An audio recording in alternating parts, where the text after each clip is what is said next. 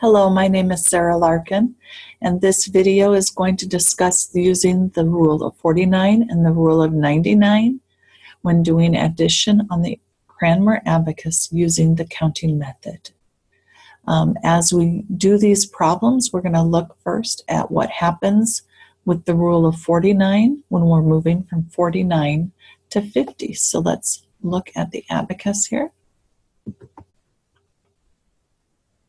All right, we're going to go ahead and set 49, which would be 4 10s and all 9 1s.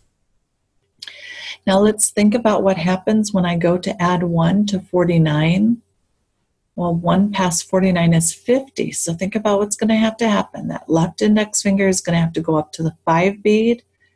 All of it moves down in the tens column while I clear out the 1s, and then I can continue counting to 51, 52, etc.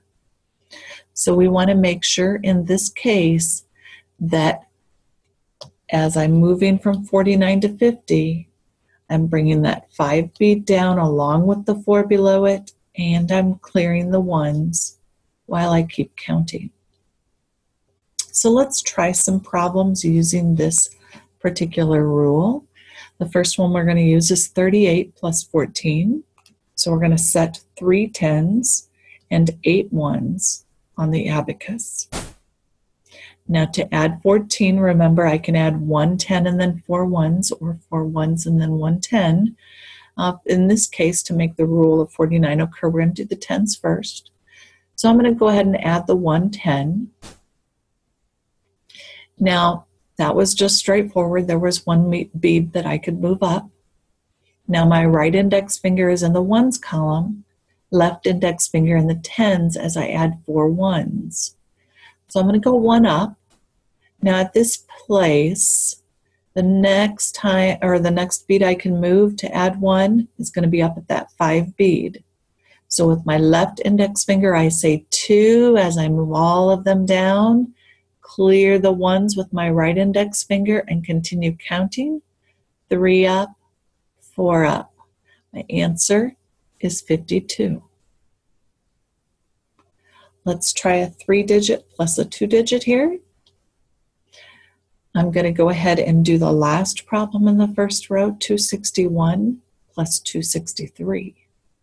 So we're going to set 2 hundreds, 6 10s, and 1 1.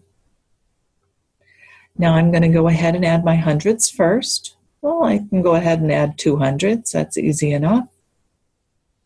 Now go ahead in the tens column. I need to add 6, and this is where the rule is going to occur. 1 up, 2 up, 3 up. Now the next place I can add is that 5 bead in the hundreds column. So 4 down as I clear all of them, or move all of them down. Clear the 9 in the tens column and continue counting. 5 up, 6 up. Now in the ones column, I can go ahead and add 3.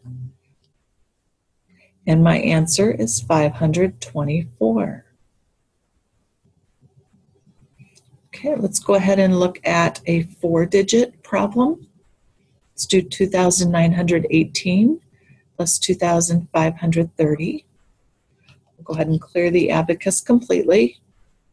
I'm going to set up 2 thousands, 9 hundreds, 1 10, and 8 1s.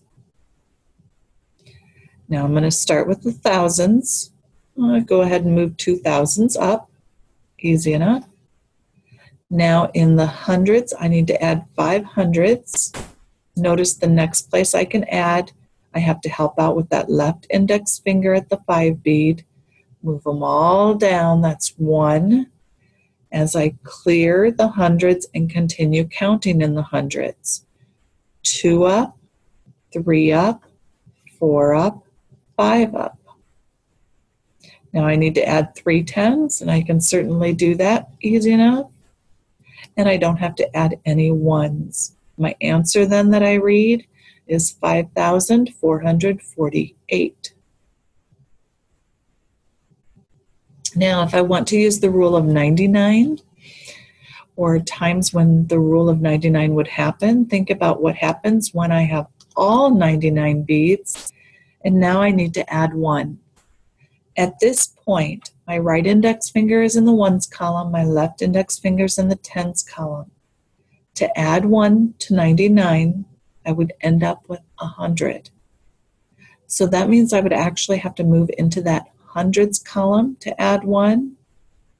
With the left index finger, I would also clear the 9 in the tens column, but that right index finger should never move away from the hundreds or from the ones column or the column I'm adding in as I clear those 9s and continue counting, because after 100 it's going to be 101, 102. So that right index finger should stay in that location until I'm done with that particular place value.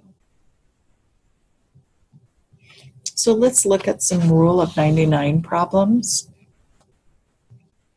We'll start with the first problem on the page, 287 plus 116. I'm going to go ahead and set 2 hundreds, 8 tens, and 7 ones. Now we're going to go ahead and add 116. Well, I can go ahead and add 100. I can go ahead and add 110.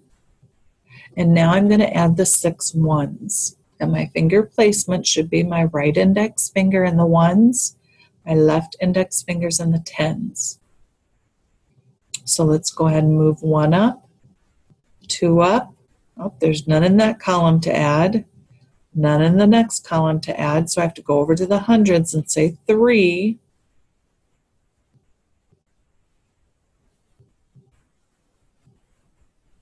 Now I'm going to go ahead and clear the tens column and clear the ones column as I continue counting 4, 5, 6. My answer is 403. All right, let's look at one more of those. Let's go ahead and do a 2-digit one this time. 68 plus 34. I'll move this up on the screen a little better. Go ahead and clear the abacus. Set my 6 tens and 8 ones. Now we're going to go ahead and add our 3 tens. And then our right index finger in the ones column, our left index finger in the tens column, I'm going to add 4. 1 up.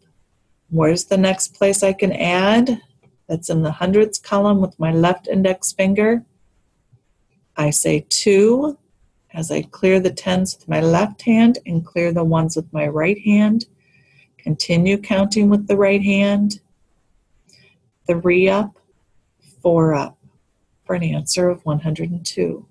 Now you're not going to have that rule of 99 that's going to happen as often where they're going to have to go clear over, but it does on occasion.